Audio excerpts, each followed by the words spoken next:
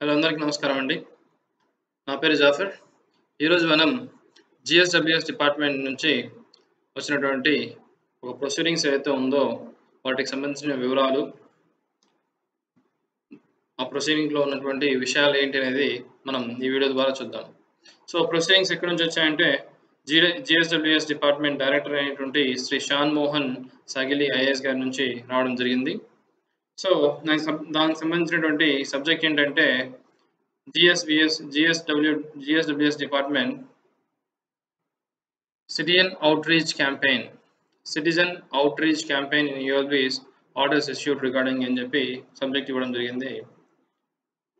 So ఇక్కడ ఏమంటున్నారంటే the government of Andhra Pradesh has introduced the concept of Navaratnalu as core theme of governance in order to revamp the delivery system of government services.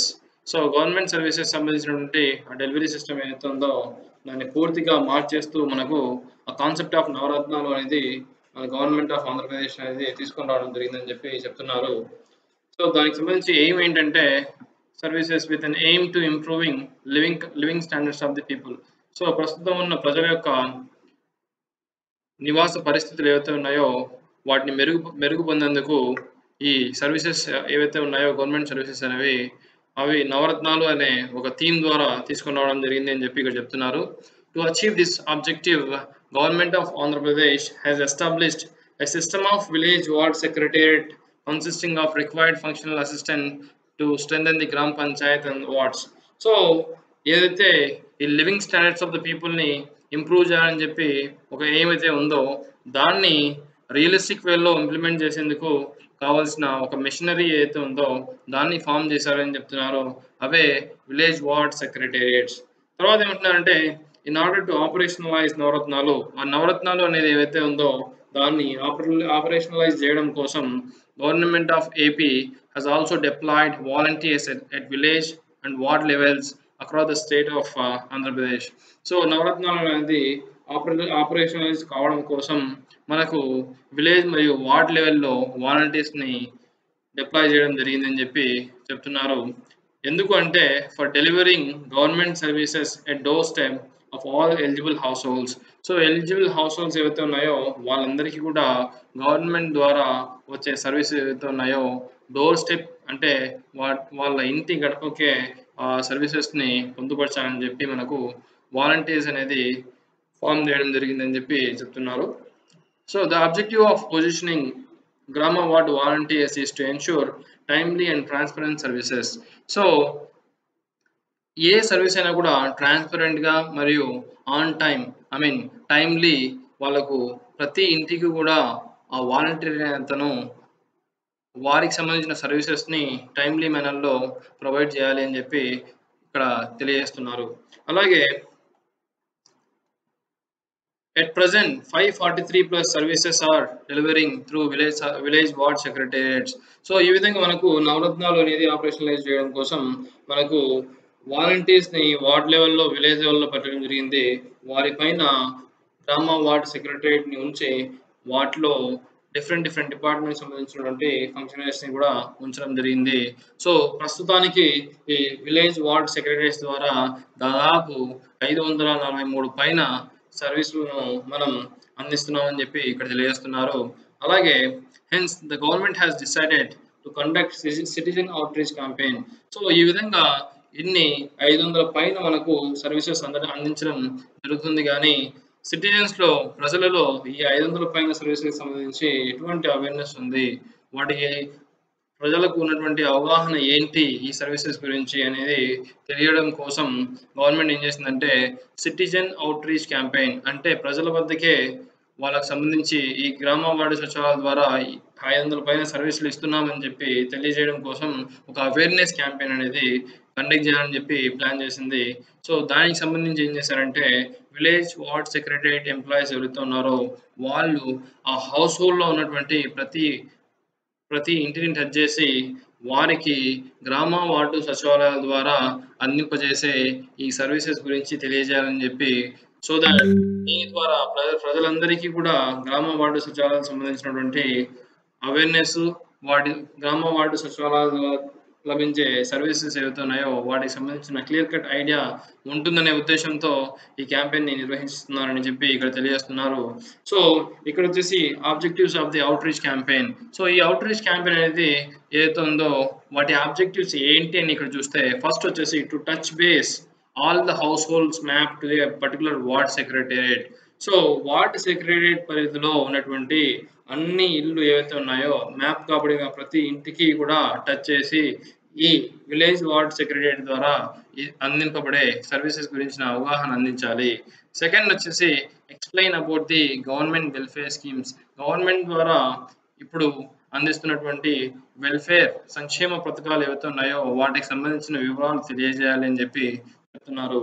Third thing వచ్చేసి to explain the different మీ సేవ and non మీ సేవ services available at ward secretariat. So, ward లెవెల్‌లో ఉన్నటువంటి secretariat ద్వారా అందిస్తున్నటువంటి మీ సేవ మరియు non మీ సేవ సర్వీసెస్ అనేవి ఏంటి అని చెప్పి వాటి గురించిన వివరాలు కూడా తెలియజేయమని చెప్పి ఇక్కడ అంటున్నారు.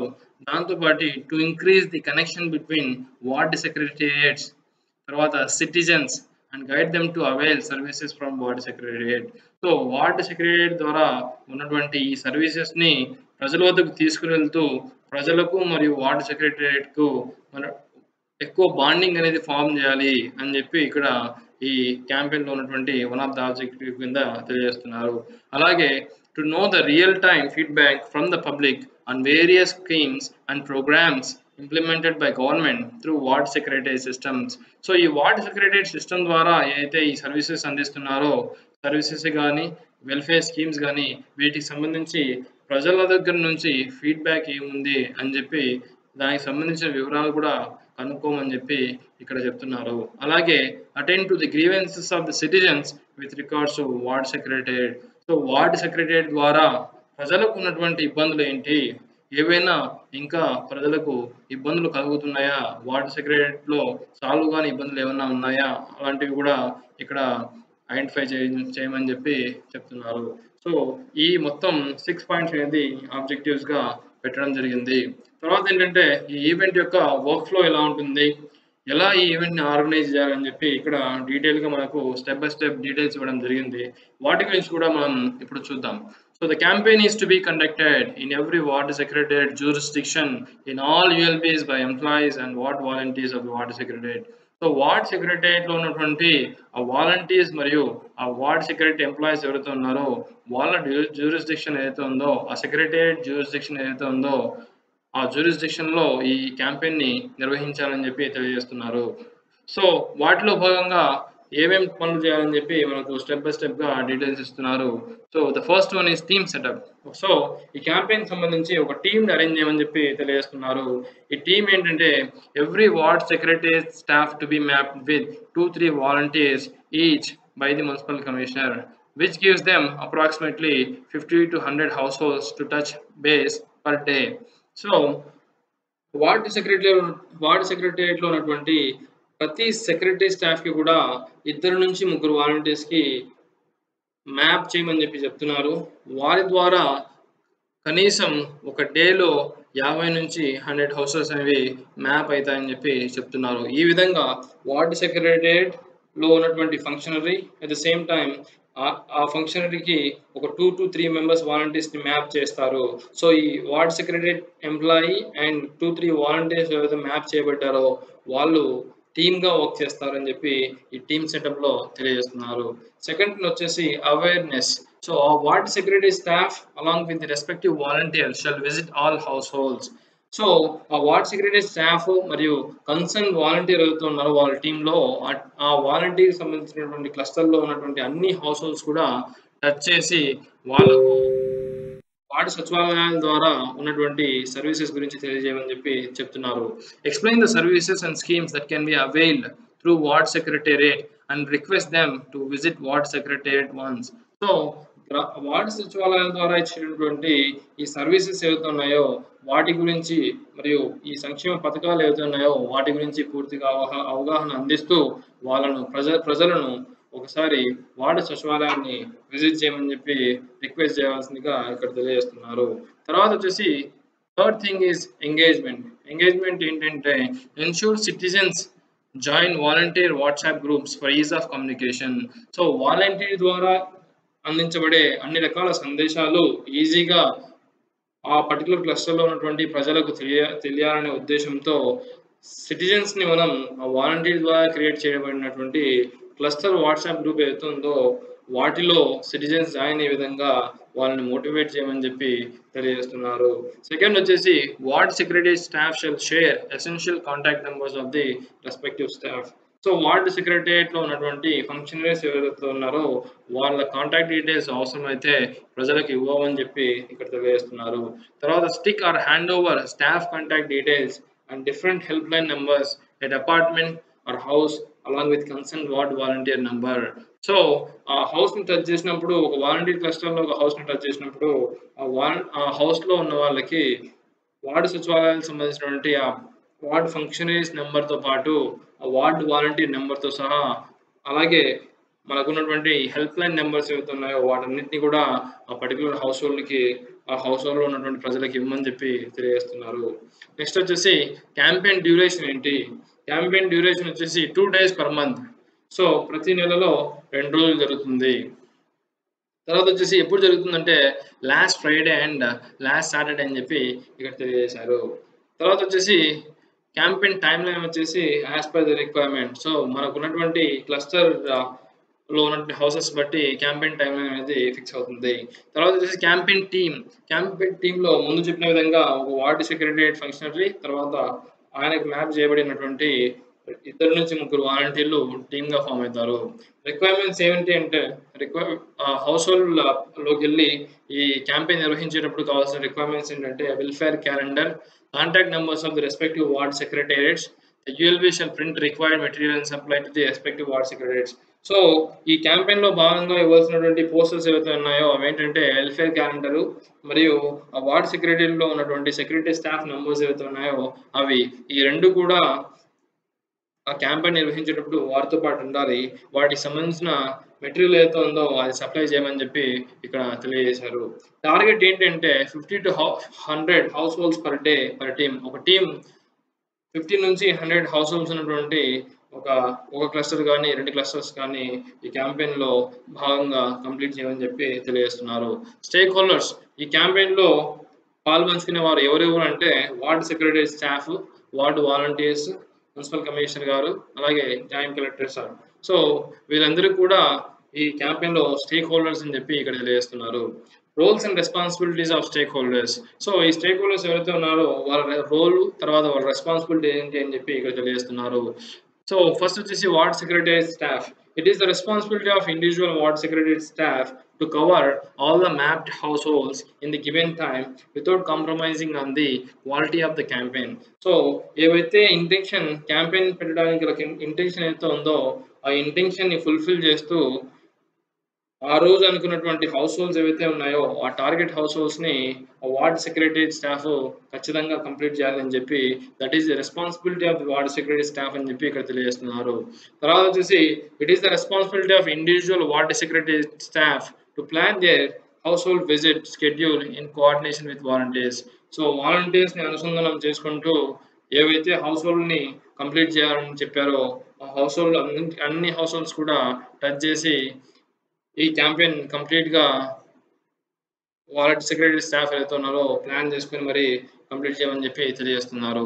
సో తర్వాత వచ్చేసి it is the responsibility of ward administrative secretary to ensure thought the required collateral reaches the secretariat before the launch of campaign. So ward administrative secretary ఎవరైతే ఉన్నారో వాళ్ళు ఈ క్యాంపెయిన్‌కి సంబంధించినటువంటి అన్ని అవసరాలు రెడీమేడ్‌గా అవైలబుల్‌గా ఉన్నట్లు ప్లాన్ చేసుకోవాలి. ముందే క్యాంపెయిన్ స్టార్ట్ కాకముందే అని చెప్పి తెలియజేస్తున్నారు. తర్వాత వచ్చేసి ward secretary staff to focus more on separate meetings with resident welfare associations, gated communities, colony associations and slum level federations.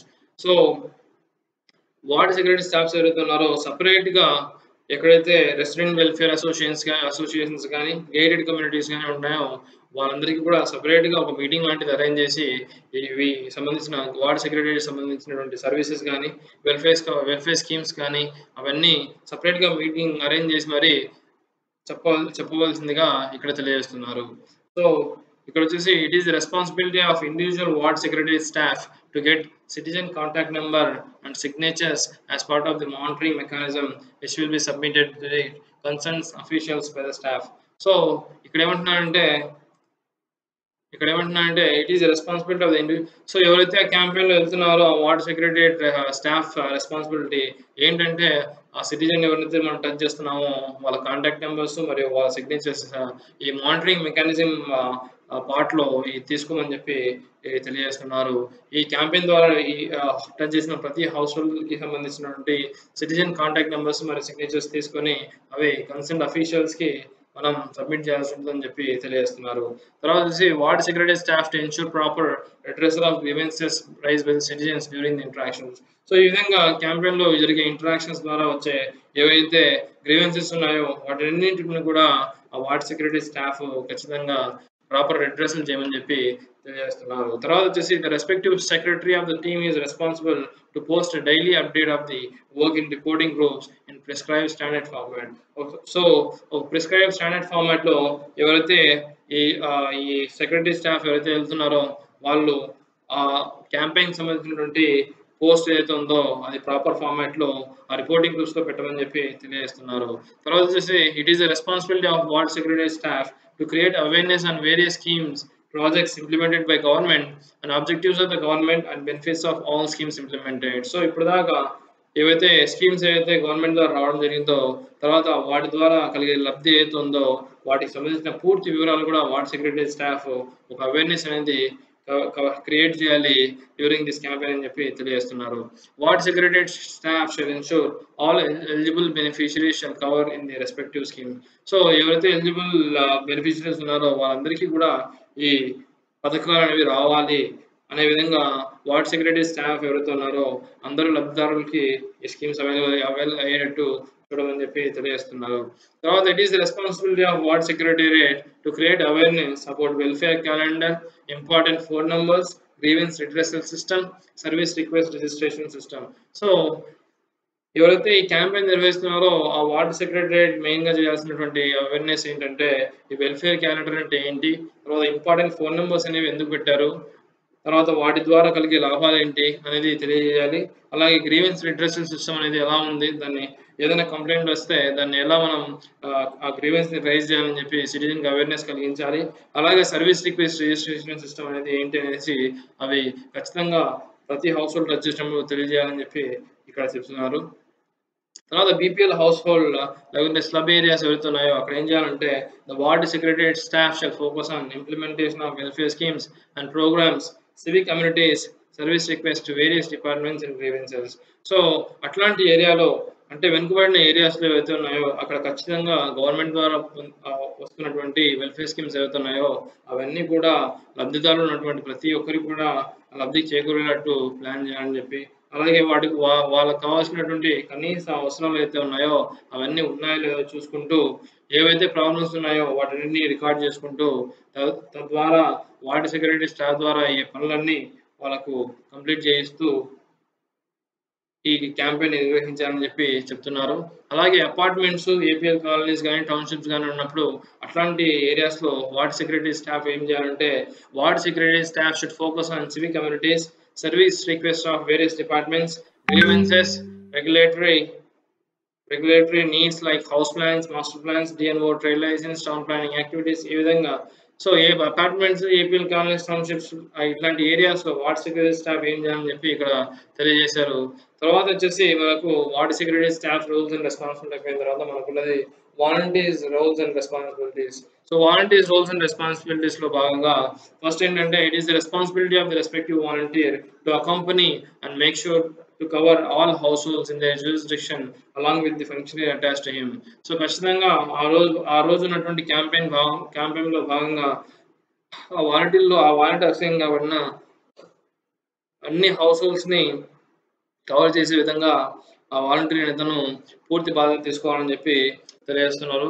తర్వాత it is the responsibility of volunteers to try and escalate are solve long standing issues in the coordination with ward secretary staff. So ఏవైతే ఎన్నో రోజుల నుంచి pending ఉన్నాయో ఆ works ఏవైతే ఉన్నాయో issues ఏవైతే ఉన్నాయో అవన్నీ కూడా వార్డ్ సెక్రటరీ స్టాఫ్ ద్వారా కోఆర్డినేట్ చేస్తూ అవి సాల్వ్ చేయించుకోవాలని చెప్పి తెలియజేస్తున్నారు. తర్వాత it is the responsibility of volunteers to share the campaign information with his households before in their cluster in WhatsApp groups. So ఏవైతే ఈ హౌస్ హోల్డ్ క్యాంపెయిన్ ఏదైతే ఉందో ఈ క్యాంపెయిన్‌కి సంబంధించిన వివరాలు ప్రయర్‌గా ముందే క్యాంపెయిన్‌కి ఒక రోజు ముందు గాని, 2 డేస్ ముందు గాని ప్రీ ప్లాన్డ్‌గా ఆ పర్టిక్యులర్ క్లస్టర్‌కి సంబంధించిన వాట్సాప్ గ్రూప్స్‌లో ఈ ఇన్ఫర్మేషన్ ఖచ్చితంగా వాలంటీర్‌కి తెలియజేయాలని చెప్పి తెలియజేస్తున్నారు. తర్వాత వచ్చేసి it is the responsibility of volunteer to share the after campaign feedback and pictures in WhatsApp groups. So campaign అయిపోయిన తర్వాత సిటిజన్స్ దగ్గర నుంచి ఉన్నటువంటి ఫీడ్‌బ్యాక్, తర్వాత క్యాంపెయిన్‌కి సంబంధించినటువంటి ఫోటోస్ ఏవైతే ఉన్నాయో అవన్నీ కూడా వాట్సాప్ గ్రూప్స్‌లో సెండ్ చేయాలని చెప్పి తెలియజేస్తున్నారు. సో నెక్స్ట్ వచ్చేసి responsibility of the municipal commissioner. So municipal commissioner గారు ఏం చేస్తారంటే municipal commissioner shall constitute the team and deploy them. So ఈ టీమ్ ఫార్మేషన్ అనేది మున్సిపల్ కమిషనర్ చేస్తారు. తర్వాత వచ్చేసి print required materials supply to the respective ward secretariat. So ఈ campaign సంబంధించినటువంటి మెటీరియల్ ఏవైతే ఉన్నాయో ఈ వెల్ఫేర్ క్యాలెండర్ గానీ, కాంటాక్ట్ నంబర్స్ గానీ ఇవన్నీ కూడా మున్సిపల్ కమిషనర్ గారు వార్డ్ సెక్రటరీ స్టాఫ్‌కి అందిస్తారు. తర్వాత వచ్చేసి to ensure that the ward secretary staff, volunteers and other ELB officials follow the campaign guidelines, strictly monitoring the progress and report the same. So ఈ ward secretary staff మరియు వాలంటీర్ల ఆధ్వర్యంలో జరిగే ఈ క్యాంపెయిన్ ఏదైతే ఉందో అది సక్రమంగా జరుగుతుందా లేదా అనే మానిటరింగ్ వచ్చేసి పూర్తిగా మున్సిపల్ కమిషనర్ గారు తీసుకుంటారు. వాటికి సంబంధించినటువంటి ప్రోగ్రెస్ ఎలా జరుగుతుందనేది మానిటర్ చేస్తారు. నెక్స్ట్ వచ్చేసి roles and responsibility of the joint collectors VSWS department అని చెప్పి ఇక్కడ ఇచ్చారు. సో జాయింట్ కలెక్టర్స్ ఎవరైతే ఉన్నారో వాళ్ళందరికీ రిక్వెస్ట్ చేస్తున్నారు ఏమంటే are requested to ensure to conduct citizen outreach campaign effectively duly coordinating with municipal commissioner. So municipal commissioners ఎవరైతే ఉన్నారో వాళ్ళందరినీ కూడా కోఆర్డినేట్ చేసుకుంటూ జాయింట్ కలెక్టర్స్ అందరూ ఈ క్యాంపెయిన్ ప్రోగ్రామ్ ఏదైతే ఉందో వీటిని సక్సెస్‌ఫుల్‌గా కంప్లీట్ చేయాలని చెప్పి తెలియజేశారు. సో యాక్టివిటీ టైమ్ అనేది ఈ విధంగా మనకు డీటెయిల్స్ ఇక్కడ ఇవ్వడం జరిగింది. సో ఐ మీన్ డే -10 నుంచి ఏమేమి యాక్టివిటీస్ ప్లాన్ చేయాలని చెప్పి ఇక్కడ క్లియర్ కట్‌గా ఇవ్వడం జరిగింది. సో కొలేటరల్ ఫైనలైజేషన్ అనేది 10 డేస్‌కి ముందే పూర్తిగా రెడీ అయిపోవాలని చెప్పి చెప్తున్నారు. వాటిలో ఈ template of the creative that will be given to citizens. So citizens ఇచ్చే టెంప్లేట్స్ అన్ని ఐ మీన్ ఆ రోజు జరిగే క్యాంపెయిన్‌కి ఒక 10 డేస్ ముందే రెడీ అయిపోవాలని చెప్పి, తర్వాత monitoring formats and finalisation. So ఈ ఫార్మాట్స్ ఏవైతే ఉన్నాయో అవి కూడా ఒకసారి డిస్కస్ చేసి వార్డ్ సెక్రటరీ స్టాఫ్‌తో ఫైనలైజ్ చేయమని చెప్తున్నారు. Ward secretary staff household mapping. Every secretary staff to be mapped with. So ప్రతి సెక్రటరీ స్టాఫ్ 2-3 వాలంటీర్స్‌తో మ్యాప్ అయిపోవాలి డే 7లో. తర్వాత డే -6లో వచ్చేసి కొలేటరల్ ప్రొక్యూర్‌మెంట్ అయిపోవాలి. వార్డ్ అడ్మినిస్ట్రేటివ్ సెక్రటరీ ఆయన shall ensure that required collateral at his disposal. So pamphlets details ఏవైతే ఉన్నాయో day -6కి ward administrative secretary చేతిలో రావాలి.